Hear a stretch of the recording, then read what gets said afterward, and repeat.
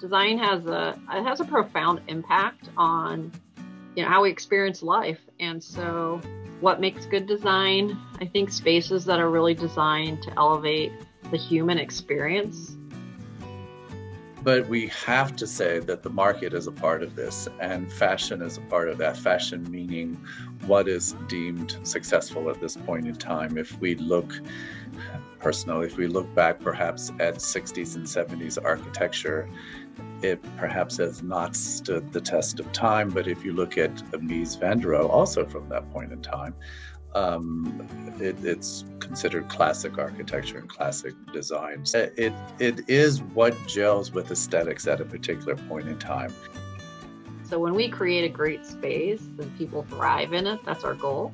People are benefiting from that, having a better day, doing better work, enjoying life more.